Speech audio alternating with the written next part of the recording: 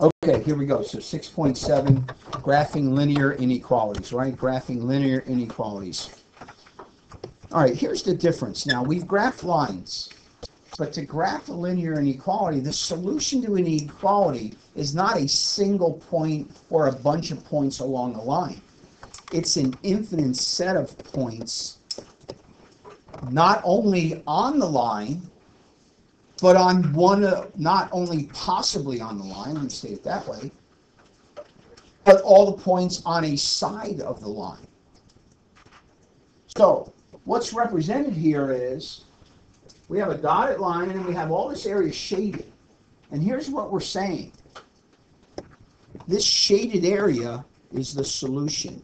Every point in the shaded area is the solution to the inequality. And there's an infinite number of points. There are an infinite number of solutions to that inequality. And so it's all those points.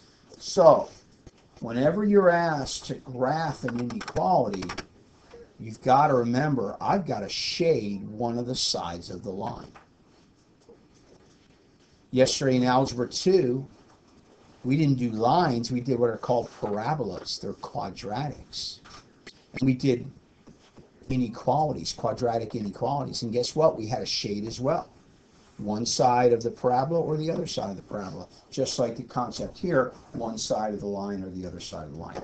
Now, we already know how to graph the line. We already know how to do that. So all we have to do is make sure we care for the fact that it's an inequality. So, here's it in a nutshell in the box. These are graphed just like we graph linear functions. You're going to do y equals mx plus b. There's no change there, except a few things. All right. If the original inequality symbol is a less than, or it's a greater than, the points of the line are not part of the solution. Because watch, guys, the line is the equal parts. If we did an equation, we had an equal sign, didn't we? Didn't we draw a line to represent all the points of the equal equation?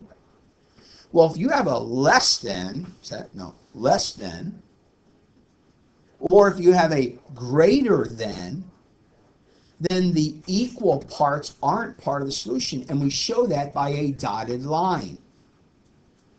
So this example is an example of either a less than or a greater than, because the line is dotted. Because guess what? The points of that line are not part of the solution. The points are the equal to part. For example, if you subbed in the points, you're going to get like 7 equals 7. But if it were an inequality, is 7 less than 7? Is that true? False. Is 7 greater than 7? Is that true? False. See, the equal part isn't true. It's not part of the solution. So whenever it's a less than or greater than, we use a dotted line, not a solid line. However, we'll therefore use a dotted line. Okay? So less than or greater than, the points are not part of the solution, and to illustrate that, we're going to use a dotted line. Dotted line says points aren't apart. However, if you got the line underneath, then the equal to part is 7 greater than or equal to 7. Yes. Is 7 less than or equal to 7? Yes. Now, if you have the equal to part, the points of the line are part of the solution. Therefore, we use a solid line. Now, our example is not of an equal to, it's of a less than or a greater than. So that's one thing you got to remember to do. Do I use a dotted line or do I use a solid line? And quite honestly, it's pretty easy. If there's a line under the symbol, use a solid line. If there's no line under the symbol, use a dotted line. Because again, the reason the points of the line are only included in the equal to part, and therefore only when there's a line underneath, and therefore a solid line shows that. A dotted line says the points are not included.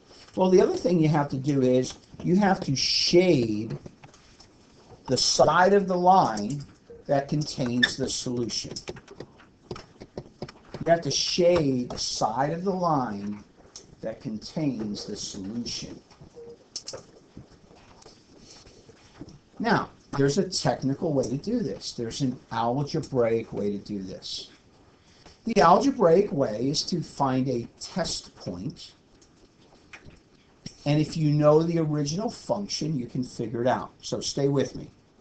I'm going to write the equation of this inequality, all right? It's y. I happen to know it's a less than. You'll see that in a little bit. Now, I still need the slope. Can anybody tell me the slope of that line? Say it if you know it. 2, so 2x. Somebody tell me the y-intercept. Plus 1. All right, that's the inequality that represented by that function. That's, well, it's not even a function. That's the inequality, all right? Can't even say equation because it's not an equation, all right? That's the inequality. Now, a test point would be, take a point on one of the sides of the line. I'm going to take this point. And this point is the point 2, 0. And I can put in its coordinates, put in the 0 for the y, put in the 2 for the x, and see if I get a true statement. Is 0 less than 5? Is that true? Yes. That's true. Any point on the true side means all the points on the true side are true. Now that's the technical way to figure out what side to shade. There's a lot easier way. Way easier way. So that's the technical way, test point. Now, by the way, don't do this. I could choose a point over here. What point is that? Negative 2, 2. Put in 2 for the y. Put in negative 2 for the x. Negative 2 is less than negative 3. False, right? See, every point on the other side is false. Every point on the left side of the line is false. Every point on the right side of the line is true, though. Every single one. So test points, but there's an easier way. So let's do the easier way. So talking about shading, number 1. If less than or less than or equal to, shade, are you ready? Below the line. Doesn't that even make sense? Doesn't that make sense? What is the variable to the left of the inequality symbol? It's a y. Is y the horizontals or the verticals? Verticals. If you want to go less on the y, which way do you go? Down. I mean, it makes perfect sense. The shading is up or down. If you got a less than or you got a less than or equal to, you're going to shade below. So this first example is of a less than. How did I know it's not a less than or equal to? Because it's dotted, right? And if I were going to shade, hey, I don't know about you, but below is pretty simply like right there, below. I mean, I would think I could get a first grader to figure out below. Do first graders know above and below? I think they do. Okay, it's just below. The second example is what? A less than or equal to? Less than. And can you figure out below on that one? Well, below is that side, right? On that one? Now our third example must be a less than or equal to, because it's a solid line, and it doesn't take a rocket scientist to figure out that below is right there, right? Is that all doable? That's pretty simplistic. And look, if it's greater than or equal to, we're going to shade above the line. Now, again, you can do test points if you want. Knock yourself out.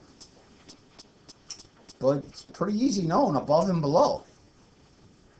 So our first example, being we're doing either greater than or equal to, must be a greater than because of the dotted line.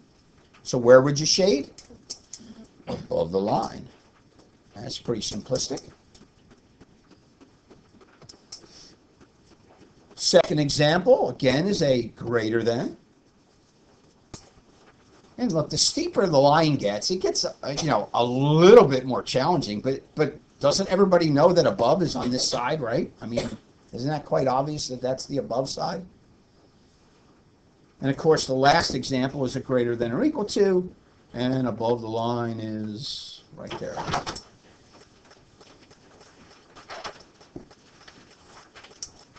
So look, if we know how to graph linear functions, y equals mx plus b, then we can do an inequality. We just have to remember, will my line be solid or dotted? And I got to remember to shade one side of the line. If I do that, voila, I'm there.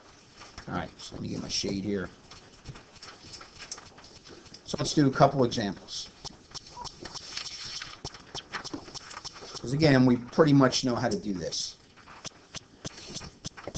Okay, don't forget, when you're graphing something linear, we want it in y equals mx plus b form so that we could read the slope and the y-intercept. So on 3, I want you guys to tell me the value of the slope. Okay, here we go. 1, 2, 3. 4/3. Okay. And then on 3, I want you to give me the value of the b. All right, here we go. 1, 2, 3. -2. All right, now I need somebody to raise your hand and tell me how to get the first point on our graph. Connor? You can do the y-intercept. And tell me what to do. Okay, you do want to do, remember folks, we're going to do our y-intercept first.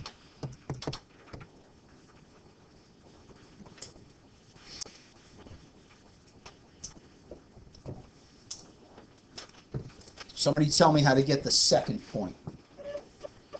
Second point. Ashton, go ahead. Go up 4.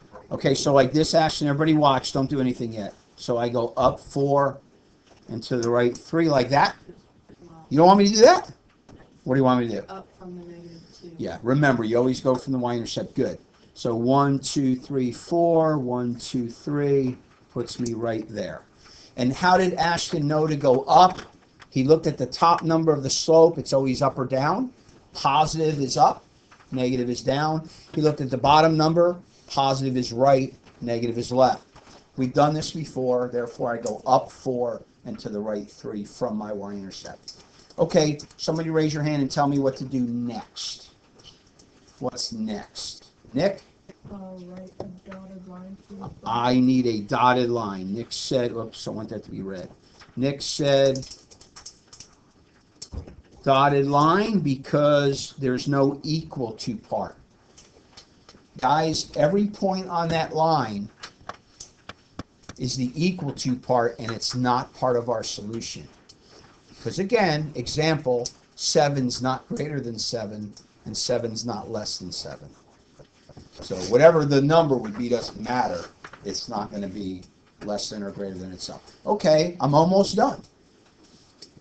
But whenever you get an inequality, you're thinking, hey, not only do I have to remember solid or dotted line, I got to remember shading. So, somebody raise your hand and tell me where to shade this thing. Where do I shade? Kirsten? Where's below? Let's go right or left of the line. Okay, so below, hopefully you agree, is there, right? Now again, you can do test point if you want. And just so you know, Kirsten looked at the less than And that's why she said below, right? A less than is a below. Nick also looked at the less than and said that's a dotted line. So the symbol tells you dotted or solid, and the symbol tells you what side to shade. Symbol tells you dotted or solid, and the symbol tells you what side to shade. So remember, how do we graph lines? We figure out the slope and the y-intercept. We graph the y-intercept first. From the y-intercept, use your slope. Go up 4, 1, 2, 3, 4. Go to the right 3, 1, 2, 3. Put your second point. Dotted line because of the symbol. Shade below because of the symbol. Pretty easy, right? I think you can do that. All right, look at our second example. And I'm going to pause, and I'm going to let you guys figure this one out. So let me pause the video, and you guys... All right, I don't know how far you got, but hopefully you said, hey, I'm going to put it in the slope-intercept form, right? I'm going to move that x.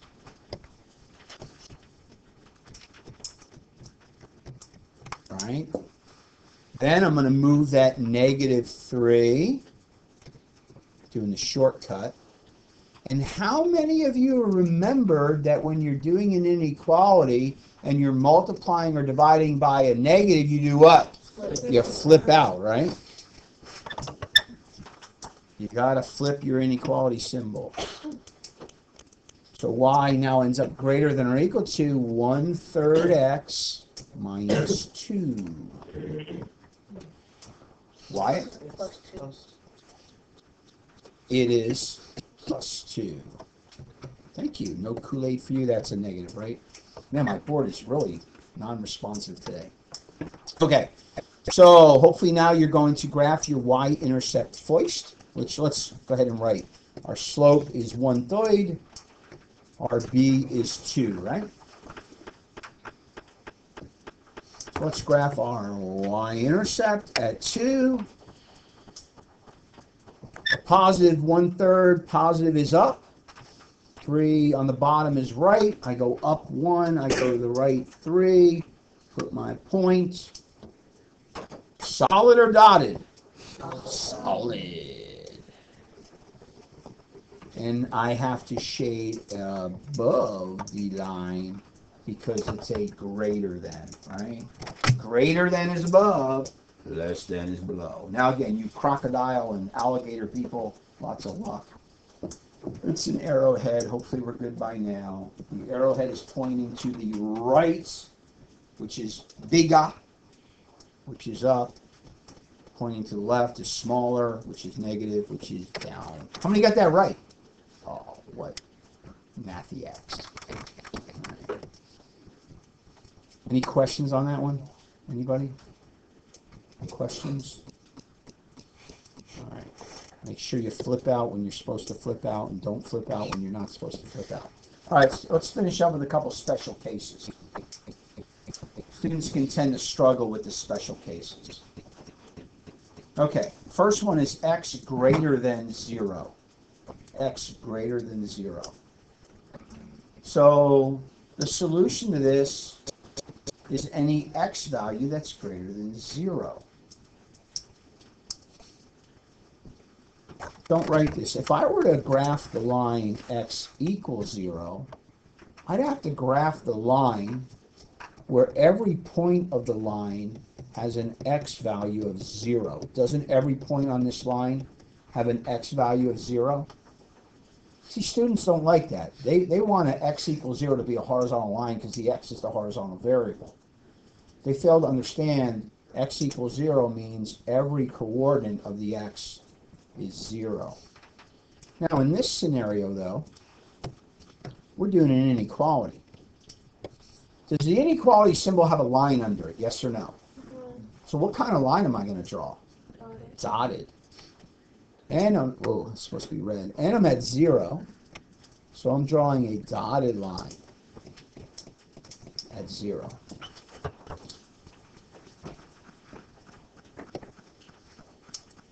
Now in this case it's x, so it's a little bit off. Is there an up and down to a vertical line? Is there up and down? No. There is left or right, though. Which way is the symbol pointing? Right. Which way do you shade? Right. That's the x greater than 0. Dotted line on the y-axis. And by the way, pick any point in the shaded area. Isn't its x value greater than 0? Right? Pick any point. And the x value could be 1, 1's greater than 0. It could be 7, 7's greater than 0. It could be a million's greater than 0. No matter what x value you pick. No matter what point you pick, the x value is greater than 0. Second example, we're again with x.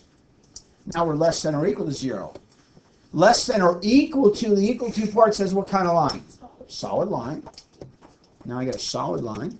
Because you know what? The points of the line are included. Is 0 less than or equal to 0? It is. And which way do I shade? To the left. Because that's the way the inequality symbols go. And every point that side has x values that are less than 0. The point -2, 1. The x is -2. -2 is less than 0. Point -7, 5 has an x of -7. -7 is less than 1, etc., etc. Okay.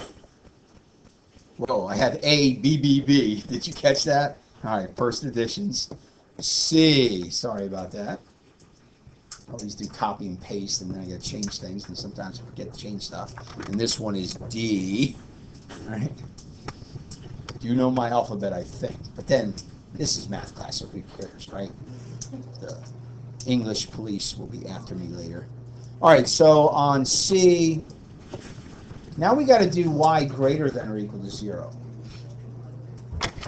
Now, by the way, the slope, when it's a y equals, we can figure out the slope.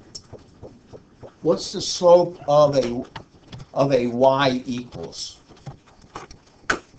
What's the slope of any? All right, so let me pause. Let me try to refresh your memory. If I were to graph y equals 2, don't do this. This would be a horizontal line through the y coordinate of 2. Why? Because every y coordinate of that line has a value of 2. Well, we're dealing with 0 here. So, first off, is this going to be a solid line or a dotted line? Solid, because it's greater than or equal to, and it is through the origin. Because we need every y value to be 0.